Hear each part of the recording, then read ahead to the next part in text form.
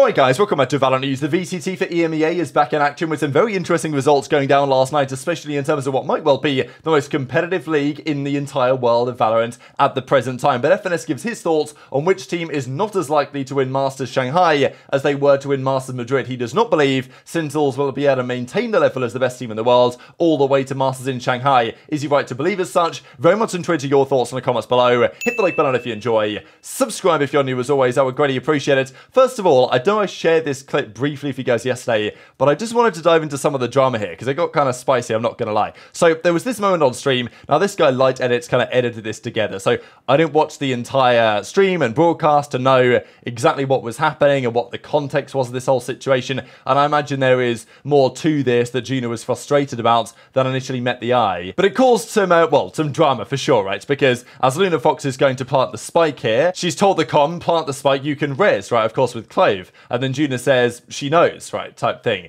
which is kind of implying that it's a bad com or backseating or whatever. So if you guys have, obviously played FPSs to this type of level with when people actually communicate decently, it's always a bit of a debate. What should you com in those moments? What shouldn't you com? And personally speaking, if I'm in a situation like that, pressure 1 versus 1 situation, I've got a lot to think about. My teammate comes in and says, hey, you can plant, you've got your res, or you've got 4 bullets in your gun, then, I think to me that's a good com. If somebody tells me 3 bullets and all I've got is 3 bullets in the Vandal, then I'm thinking, okay, yeah, probably I do want to reload. Or if there's 25 seconds left, I'm in a 1v1 and they say you can rotate, that's good. I don't have to do so, but it's just extra information that if 4 guys are dead, quite often it can be useful for them to say something if that potentially helps. So it was a big controversy really, because they got into a whole heated debate about this, whether it was a good com, whether it was fair. So Joona actually replies and says, what I've learned is that you can't discuss nuanced topics here, but as someone who has had the displeasure of playing the game as a woman for years,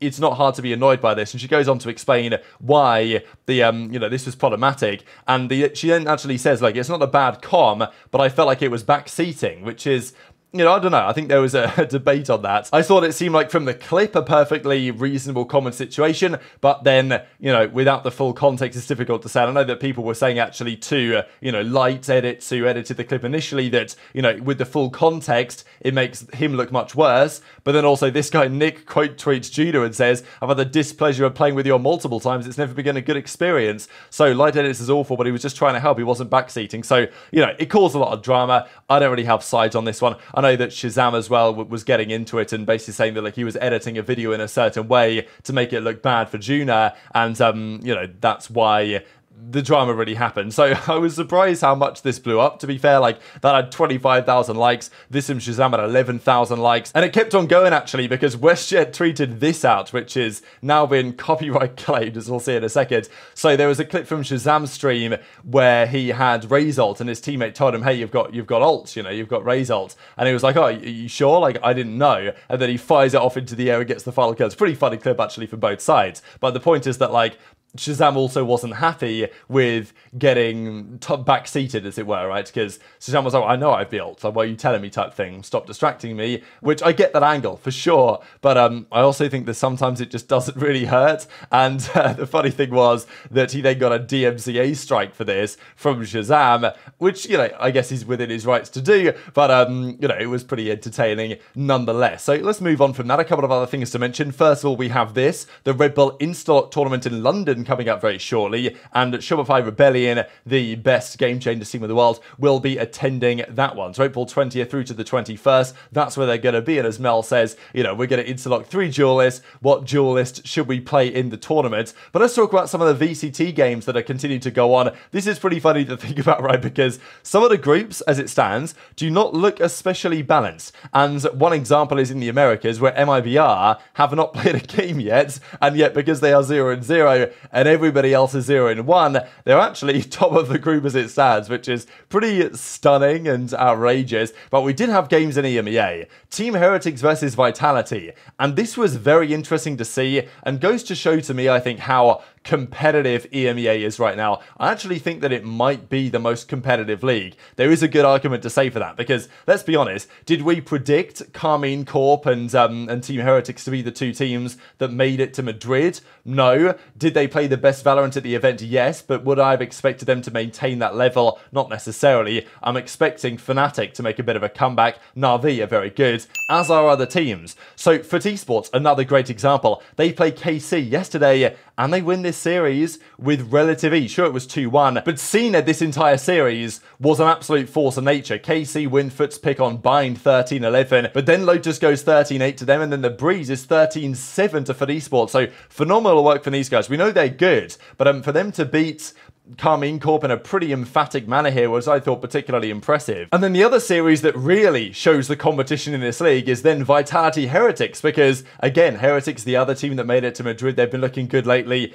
But, you know, a lot of the time for these guys, if Mini Boo, well look, he performed very well, and still Heretics are in a bit of a funky spot because they don't have the full roster they want, which can't get their visa stuff and all this, so a bit problematic. And Vitality are a solid team for sure. Like, since we talked about Liquid, since they lost Safe, has maybe been problematic for them. Seems like the other way around to me for Vitality now. They've got him onto the team. But yeah, tough series for Boo. Mini Boo is incredibly good. Like, nobody denies this. One of the best players in the world right now. Incredibly consistent fragger as well. But Boo also needs to deliver, and that didn't happen this series. And Patty Tech is still there to fill in and do a job. But Vitality went 39. They lost 13-11, but then 39 on the Icebox as well to close out the series. So, yeah, what a crazy turn of events here, really. And now it becomes very difficult, if not nigh on impossible, to call which teams are actually the best in EMEA. FNS Esports have now set up a 2-0 convincing record so far. Liquid are 2-0, Carmine Corp are 2-1. So it's all to play for in the EMEA side. CNED had a great performance as well here on the FNS Esports team, of course, as they took that victory down. But I wanted to share what FNS had to say, because he was actually discussing here on the composition that FNS Esports are running on the Lotus, and he's like, there's no way that team should get 9 attack rounds with no initiator. But yeah, worked out rather well for those guys. But I'll share what FNS had to say here on the series, but also about going forwards to Masters Shanghai. We've had Masters Madrid, the next one is Shanghai. After that, of course, it's the World Championship, right? First of all, you've got to qualify for Shanghai. That's going to be hard enough, given the competition in these regions. Then once you get there, you've got to try and win. FNS has asked the question, are Sentinels going back-to-back? Are they going to do what Fnatic couldn't last year and win every international event? FNS says it ain't going to happen. That's it. I'm not answering any more questions. No, there's an orb. If you guys can't answer... Oh, out in the open for CNED. Easy pickings with 3 quick kills. This round seems to be done and dusted. I swear to God, no one else's ghost works like that. Like, normally you'd see someone spam 15 bullets to the back of their head. CNED, though, it just doesn't. It doesn't miss at all. This is why you want to see this man on Jet. Don't give me a chamber. Don't give me a bloody Yoru. Put this man on Jet, and he'll take over the game. That's what he does. Yeah, I'm telling you, he's different on this There's team. no stopping him here. With your mouse? Okay. 17 kills on this map already. It doesn't, like, I've seen so many players up behind someone like, oh, I'm gonna get him, and then you see a whole clip just shot into their butt crack. It's the hardest shot to hit behind them. Behind 3. But you can see this guy's. You know what? Do you think Old Optic stands a chance against I current definitely Sen? think on this map it's going to be more difficult, but I think if there's expectations, maybe CNED can come in with a Marshall. I think that would be the one Fucking thing that can slaughter turn them. things. I like this though from Casey. I think especially Martin getting up. Do you think Sen would win Shanghai? I don't think so. I just don't think so. But even if I'd like Hater. to see is it has instantly types hater. Me, the Sen hater. Me. The guy that was saying Sen is gonna win. Me. I'm the hater. The thing is, I would think Sen was gonna win if Cloud9 wasn't in the picture. I said Sen was good. Sen's insane. Now I've said NRG is good. Watch what NRG does, and then you guys are just gonna come here and say sorry again. I said DFM was gonna win. What happened? DFM won. Your boy does not miss unless it's in the server. It's that simple. Just, if I say something, stop arguing with me. Just agree. Why are you bringing up Billy? I wasn't the one that said we're not gonna lose to them. That was Artis. I did my best. So interesting opinions there from FNS, but I think that given, you know, respective probabilities, he's absolutely right. There are 44 teams in global Valorant right now. getting to the top is hard enough. Staying at the top is another challenge, another step even further and more challenging than that. Also, Sen Bundle, it seems he's stepping away, so he's going to go back to Zelsis. I think he did try to get his gamer tag changed to Bundle.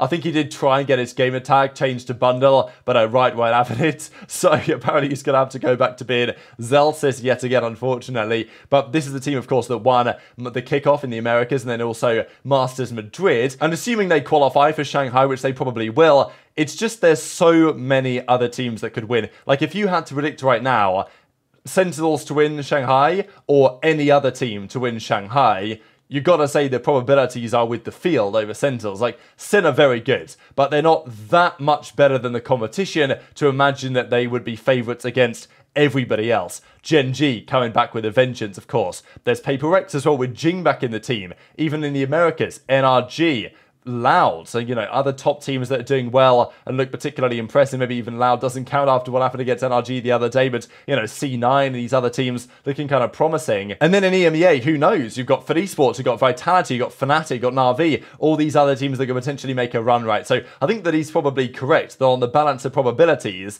Sentinels probably aren't going to win Shanghai. It would be an incredible accomplishment for them to do so, but like getting to this point is one thing, maintaining this level of performance is another thing, especially because every single team in the world is watching Sentinels VODs right now and try to understand where they go from here to try and actually beat them. And this is why what Fnatic did last year was very impressive, but they turned up to the championship as favourites and they were kind of crushed out top 4 in the end, couldn't deliver what they were hoping for. So might not be the end of the world for Sen if they weren't to win Shanghai, but they've got to qualify first of all. And look, if you've got one win of the year, why not go for every single one that you can possibly get? But very much interested your thoughts on all this stuff in the comments below. Hit the like button if you enjoyed, subscribe if you're new, take care, and I'll see you next time.